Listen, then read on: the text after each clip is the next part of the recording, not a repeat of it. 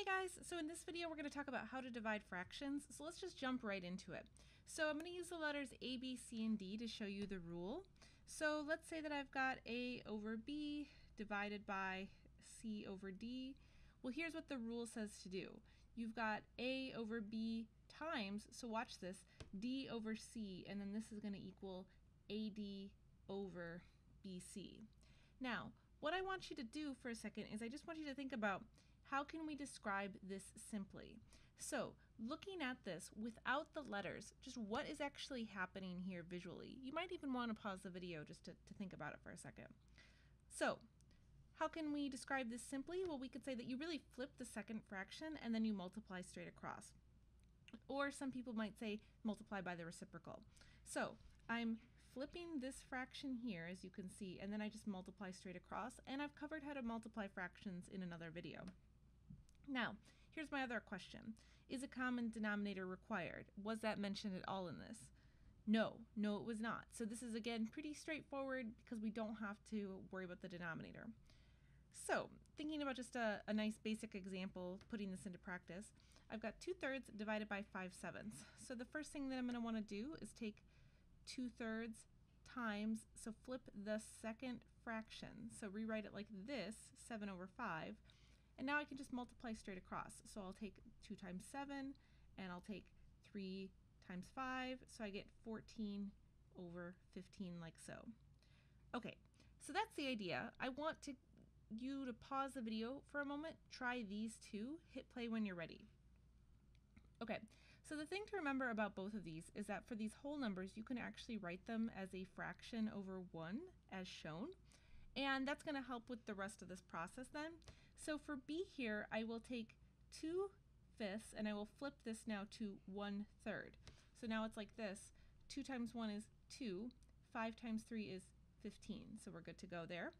Now for 7, for C, blah, blah, 7 times, so 7 over 1 times 3 over 2. There, now I've got it all right. Okay. So now if I multiply straight across, this becomes 21 over 2. And, you know, if you wanted to actually write this out as a mixed number, so how many times does 2 go into 21 evenly? It goes in evenly 10 times with a remainder of 1, and then you just put that remainder over the denominator as shown. And I've actually talked about how to do this in another video as well. Okay, now, just a note here. You can cancel out common factors, but you can only do this after you turn the problem into multiplication. So here's some examples of what I mean by this. I've got 15 over 16 divided by 9 over 14. The first thing that I want to do before anything else is just flip the second fraction like this. So this becomes 14 over 9. And now, as you look at this, you might notice some cancellations. And I talked about in my multiplying fractions video more about how to do cancellations. But looking at this, so between the 15 and the 9, I can divide both of those by 3. So divide by 3, divide by 3. And then between the 16 and the 14, I can divide by 2. So let's see. Divide by 2, divide by 2. Okay, so then this is going to give me 5 over 8 times 7 over 3, and now I can multiply straight across. So this will become 35 over 24, and now we're done. If you want to see more examples of how I did this, I highly recommend checking out my multiplying fractions video because I go through this at kind of a more drawn out pace. Okay, so for B here, I'm going to rewrite this as 20 over 1 times 5 over 4. Now notice why this matters. If I tried to make a cancellation here, I would wrongly cancel out the 5 if I tried to do it at this step, right? Because now you can see when I've actually written this out and flipped the second fraction, what I should be canceling out is the 4 and the 20. Those two things can be canceled out. So what I'm going to do now is I'm going to divide this by 4 and I'm going to divide this by 4 like so.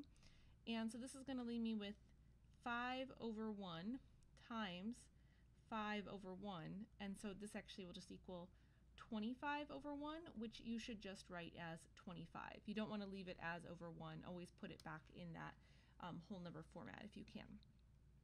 Okay, so if you feel like you've got it, I've got two maybe kind of trickier ones here. You can pause, try these, and then hit play when you're ready to see the solution.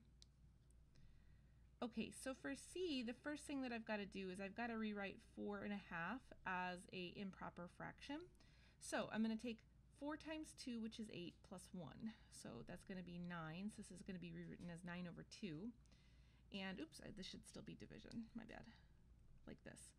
Okay, so this is now 6/7 divided by this 4.5 becomes 9 over 2. Now I can flip the second fraction, so this becomes 6 over 7 times 2 over 9. And now that I'm looking at this, I can see that between the 6 and the 9, I can divide both by 3. So I'll divide this by 3, and I'll divide this by 3. And so this will be 2 over 7 times 2 over 3. So this will equal 4 over 21. Now, if you went a slightly different route, but ultimately got to 4 over 21, that's totally fine. And again, that's something that I talk about in my multiplying fractions video, just how you can take a couple different routes to get to the same answer. So as long as you're getting to 4 over 21, you're good to go. Okay, so D. This one's going to be 24 over 65 times 70 over 28. All right, so between the 65 and the 70, I can divide both of those by 5. So I'll go ahead and write that out like this. And then between the 24 and the 28, those are both divisible by 4. So let's go ahead and do all of this division. So 24 divided by 4 is 6. 65 divided by 5 is 13. 70 divided by 5 is 14. And 28 divided by 4 is 7. So now, looking through all of this, there's nothing else that I can cancel out. So I'm just going to multiply straight across. 6 times 14 is 84. And 13 times 7 is 91, so there we are, we're done. So that's the idea behind multiplying and dividing fractions. I've done that now in 2 different videos. If you go on to other videos and you're looking for other processes, I break out lots of other things with fractions. But if you have any questions or comments, feel free to drop me a line right under the video, and I'll talk to you guys next time. Thanks for watching.